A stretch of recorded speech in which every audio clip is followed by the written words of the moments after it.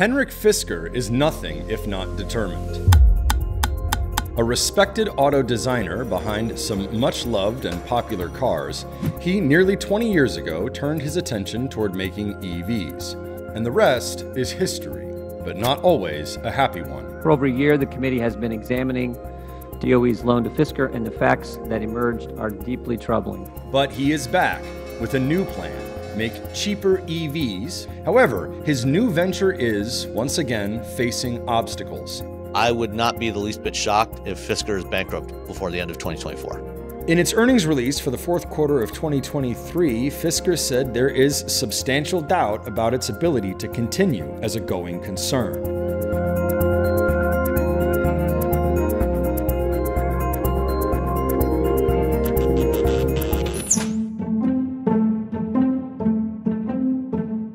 A quick glance of the headlines over the last several months paints a troubling picture of Fisker, the American EV company founded in 2016. Its share price plummeted in late 2023, and as of February 22nd, was still trading below $1. That put it in danger of being delisted by the New York Stock Exchange. We are right in this sort of negative sentiment of high interest rates, which probably will be dampening somewhat the outlook. And all that means that you're seeing a stock price falling for all the EV companies, and it doesn't necessarily reflect the value of the company. And I think some analysts and investors have a hard time to see who actually is going to be the winners. The U.S. regulator, known as the National Highway Traffic Safety Administration, has two open probes into the company, one for unintended movement or rollaway risk, another for brake failure. In a comment to CNBC, a Fisker representative said they have made some system and software updates and are fully cooperating with NHTSA. Its first and only production vehicle, the Ocean, has received some tough reviews from prominent outlets. The Pair, a small crossover, was supposed to begin production in 2024, but has now been delayed until 2025. At the same time, it's having trouble getting its current model into the hands of buyers. It had $530 million in inventory at the end of the fourth quarter 2023, and its end-of-year production total far outpaced deliveries. Typically, production and delivery numbers for mature automakers are close to parity. For example, in 2022, VW Group sales were nearly 98% of production. Of course, in the fourth quarter of 2017, when Tesla was ramping up the Model 3, deliveries of that sedan were only about 63% of production. We had people, all over the US, all over Europe, and they just even couldn't get to us to try the car because we only had two facilities, really. We had one in Los Angeles, one in New York. The company had about 45,000 reservations as of this interview, and it was in the process of filling about 2,500 orders. The Ocean is what Fisker hopes will propel it towards its founder's other ambitious plans. 3 more vehicles by the end of 2026. The Pair, the Alaska, its entrant into the lucrative but competitive US pickup truck market, and the Ronin, its supercar. The Ocean is currently made at a factory in Graz, Austria, owned by the $36 billion Canadian supplier Magna International. Magna Steyr manufactures several other models and lines, such as the Mercedes G-Class and BMW 5 Series. We didn't have to spend billions of dollars building a factory, and we also didn't have to spend a long time teaching people how to make a car. So we get a high-quality car from the get-go. Fisker made money on the first vehicles it sold. The trouble is, importing the Ocean into the US means the car isn't fully eligible for the $7,500 federal tax credit. We are actually eligible if we lease the car. We already priced our car to be competitive, not actually factoring in any incentives, because I don't think you can base a business model on potential incentives from politicians, because that could change. But we are planning eventually to manufacture here in the US. In 2022, the company confirmed it was collaborating with Taiwanese Apple iPhone manufacturer Foxconn on production of the Pair in a US-based factory. It's unclear whether that is still on track. That's the plan, to build the Pair in the States. Okay, is that Foxconn who you're talking to? We are talking to several partners, but we haven't made a final decision yet. The relationship with Foxconn that was supposed to yield the Fisker Pair seems to be on the rocks, or at least that was the impression I got the last time I spoke to Henrik about a month ago.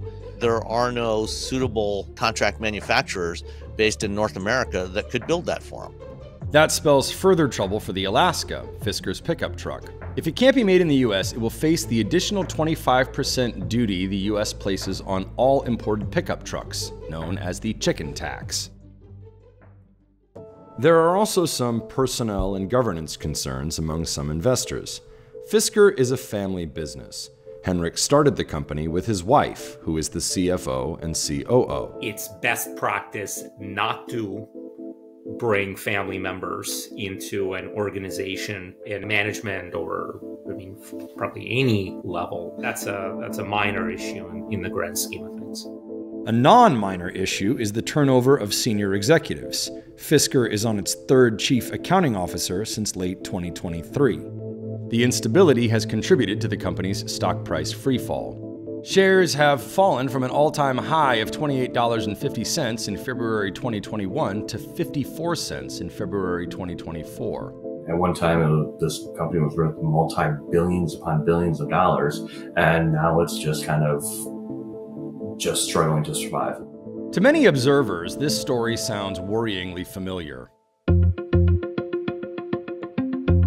Henrik Fisker began his career as a designer. So when did you know you wanted to design cars? And I think I must have been 7, 8 years old, because I was sitting in the back of my father's Saab 96, which is a very old model, in the back seat.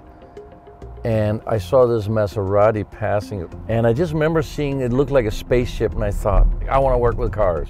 Among the cars he designed was the BMW Z8, which many may know from the James Bond film. He also designed the Aston Martin DB9 and the Aston Martin Vantage. I think it's still today the best-selling Aston Martin of all time. He had a genuinely distinguished career as an automotive designer. But his decision to found Fisker Automotive in 2007 was the start of what some have called a long, sad story, a cautionary case study, or simply a debacle. He's a great designer. I remain unconvinced that he's a great CEO. By 2013, Fisker had secured more than $1 billion from investors, including famed Silicon Valley venture capital firm Kleiner Perkins. It also got a nearly $200 million loan from the Department of Energy, part of a larger planned $528 million package. That would later make the Fisker name fodder for the ridicule of Silicon Valley and ammunition for political opponents of government funding for green companies. Fisker's first car, the Karma, was a plug-in hybrid. The starting price? $102,000. The aim of that car was really to create the world's most sustainable car at that time. And I think we were the first to use reclaimed wood from the California fires. We had a vegan interior, which nobody understood what that meant at that time. And it was really an electric vehicle with a range extender, which we today call a plug-in hybrid. It also had the solar roof at the time. The first car was bought by Leonardo DiCaprio. And the vehicle actually got pretty good reviews. It was very good looking, which all of Fisker's vehicles typically are as a designer. But it was plagued by production delays and the sorts of troubles that can affect cars from young startups. The Karma actually broke down in the middle of a Consumer Reports test drive, earning it a failing grade from the widely watched group. The car never made it to large-scale production. Meanwhile, Fisker Automotive suffered a saga of financial troubles that culminated in the freezing and partial clawback of the government loan, bankruptcy, mass layoffs and an ensuing lawsuit, congressional hearings, and ultimately the sale of the company's assets to a Chinese firm. That company continues to release cars under the Karma name. Henrik Fisker says he left the company before the reported layoffs and bankruptcy. Fisker blamed the company's failure on the bankruptcy and collapse of a US-based battery supplier. In 2016, he formed VLF Automotive with former GM executive Bob Lutz and Gilbert Villarreal, an industry veteran. Later that year, Henrik Fisker mounted a comeback with a new company that had a nearly identical name and nearly identical logo. Fisker's first new vehicle, the punny E-Motion, was unveiled at CES in 2018. As of 2023, the car has never made it to production. Instead, Fisker later made the Ocean, a mid-size SUV with a starting price of just under $40,000. Some have said Fisker's first venture suffered in part because it was ahead of its time. Unfortunately, the current Fisker has suffered poor timing too, but of a different kind. Mounting a comeback in the middle of a global pandemic proved difficult. Tesla came along and they were in the fortunate position of zero interest rate environment. They were able to raise huge sums of capital and not have to take on any huge amounts of debt, still losing billions of dollars a year. Unfortunately for Henrik Fisker, by the time, they got into starting production of the Fisker Ocean, that environment had completely changed. Fisker's use of contract manufacturing and a heavy reliance on suppliers is almost the opposite of Tesla's hard lean toward vertical integration. And while the approach does have the advantages of relying on outside expertise and saving capital on the front end, it does come with drawbacks. We would rather go with contract manufacturing because we can do much faster growth, but manufacturing for us as a startup has not been an issue at this point in time. With Fisker's approach, you have a lot less control over the quality of the parts. And this is not a problem unique to Fisker. If suppliers have decades-long relationships with established automakers that are selling in huge volumes, and you've got startups that are selling in relatively small volumes that you're not even sure you're going to be able to get paid by them. As with Fisker's six-figure karma, he calls the Ocean the world's most sustainable car. The Ocean has a maximum range of 360 miles, which Fisker says is a segment best. The top trim comes with a solar panel on the roof that adds as much as about 2,000 miles of range per year if you park it outside in a very sunny place. To solve its delivery troubles and reduce its mounting inventory, Fisker is revamping its entire distribution network, going from a Tesla-style direct sales model in the US to a dealer model. Fisker signed several dealer partners in the US as of February 28th and said it expected to add more within weeks. Over 250 dealers in North America and Europe have expressed interest in selling the cars. What it allows us to do is to get our vehicles out to these dealers where people can go around the corner where they live and test drive the car and buy the car, get the car serviced. So that, we believe, is really changing our bottleneck that we had in 2023. Fisker has burned a lot of cash already, needless to say, and needs to conserve capital as much as possible.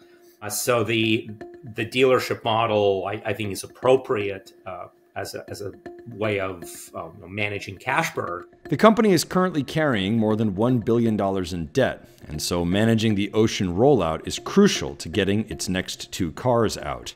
We know that this company has struggled with particularly delivery of its vehicles to customers with just one model. So will Fisker be able to launch? I think it's appropriate to be skeptical about that. The pair is still more or less on its current schedule, Fisker says. Fisker is trying to share parts across vehicles as much as possible to reduce part inventory and simplify production. The pair also reduced parts overall by 35%, which Fisker says helped bring the price of the vehicle down to $29,000. I would really like to see Fisker succeed because he's got some fascinating ideas. I'm just not sure that Fisker can succeed as an independent company right now in this economic environment.